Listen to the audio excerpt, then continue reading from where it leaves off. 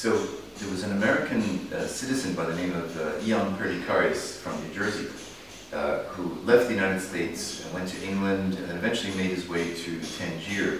This is in the late 1800s.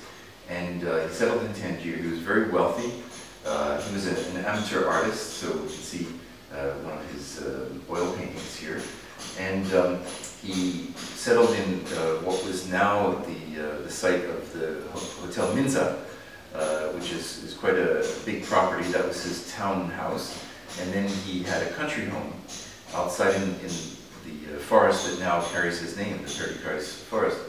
And it was there that he was kidnapped in 1904 by a Moroccan chieftain by the name of Rasouli.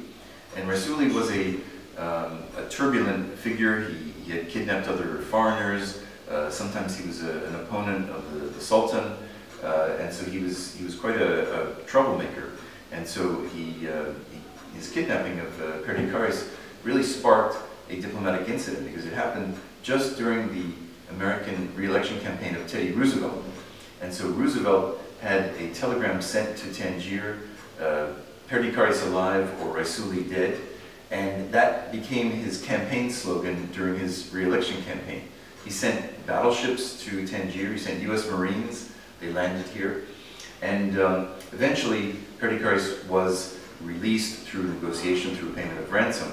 But in the 1970s, Hollywood made a film loosely based on this incident, and they put Sean Connery in the role of the chieftain Rasouli with a nice bushy beard. But then Mr. Perdicaris was cast as a woman in the person of Candace Bergen.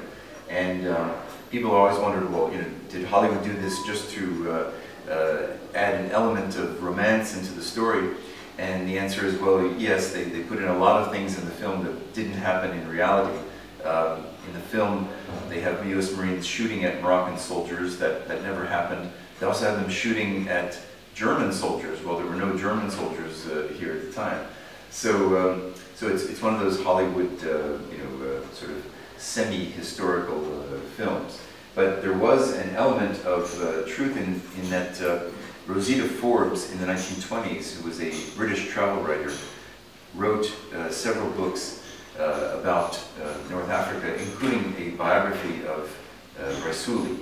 And the filmmaker sort of conflated this woman, British woman in the 1920s, with this incident that happened in 1904. So that's how we got Candace Bergen in the role.